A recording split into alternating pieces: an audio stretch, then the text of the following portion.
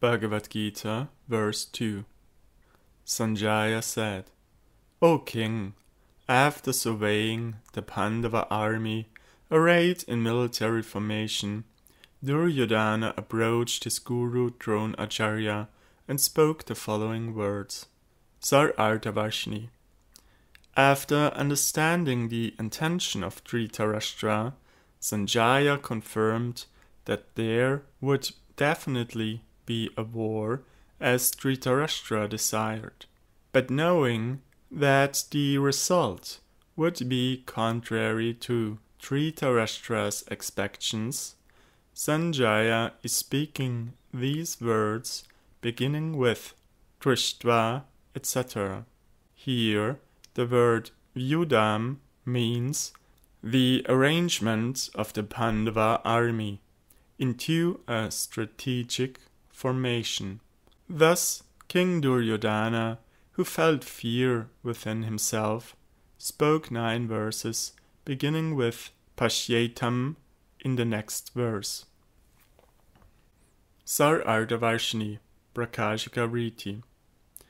Unfortunately, apart from Dhritarashtra being blind since birth, he was also bereft of both religious and spiritual vision. Thus, at the time of the Mahabharata war, he became overwhelmed with lamentation and delusion. Due to the influence of Dharma-kshetra, his son Duryodhana might return half the kingdom to the Pandavas. Fearing this, he became dejected. Sanjaya, being highly religious and visionary, could sense the internal feelings of Dhritarashtra. Although Sanjaya knew that the result of this battle would not be in Dhritarashtra's favor, he very intelligently hid this information, and while pacifying Dhritarashtra, he said, Duryodhana is not going to compromise with the Pandavas. Rather, after seeing the extremely strong arrangement of the Pandava army, he is personally approaching Duryodhana, his guru in military science, to inform him of the actual situation. Duryodhana had 2 motives for approaching the Acharya. First, he was fearful upon seeing the formidable arrangement of the Pandava army. Second, on the pretext of giving his guru due respect, he wanted to display his political expertise, by which he was certainly qualified in all respects for the post of king. This is verified here by his diplomatic behavior. This is the essence of the verse, Sanjaya, Uvaja, etc. Duryodhana. Among the 100 sons of Dhritarashtra and Gandhari, Duryodhana was the eldest.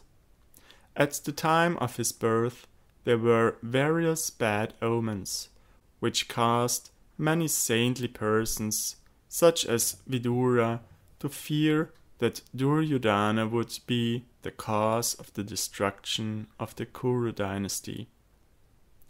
According to the Mahabharata, Duryodhana took birth from a part, Amsha, of Kali.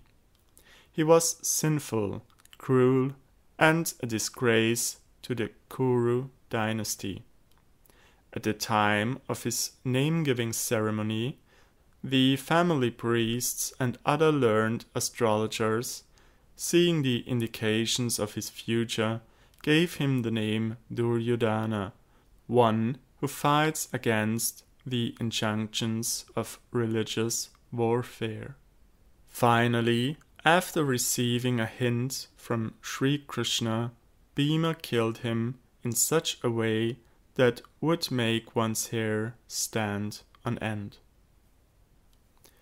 Vyuha. It is said in Shabda Ratnavali, a vyuha is the formation of a military phalanx arranged by an expert king in such a way that it is imperishable by opponents coming from any direction, thereby assuring victory in battle. Dronacharya. Dronacharya taught the science of weaponry and warfare to the sons of both Pandu and Dhritarashtra. He was the son of the great sage Bharadvaja. Because he was born from a Drona, a water pot, he became famous by the name Drona. He was a great teacher of weaponry and was similarly conversant in knowledge of Veda and Vedanga, auxiliary portions of the Vedas. After pleasing Maharishi Parashurama, Dronacharya learned from him the secrets of the science of archery and other sciences. Since he had received the benediction that he could die at the time of his own choosing, no one could kill him. After being insulted by his childhood friend, King Dhrupada of Panchala, Dronacharya went to Hastinapura to earn a livelihood.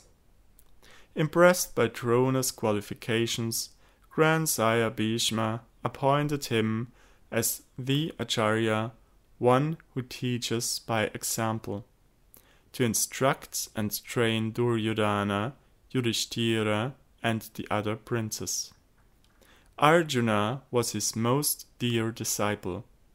In the battle of Kurukshetra, King Duryodhana, by polite persuasion and diplomacy, appointed Dronacharya as commander-in-chief of the Kaurava army, after Bhishma was no longer in the battle.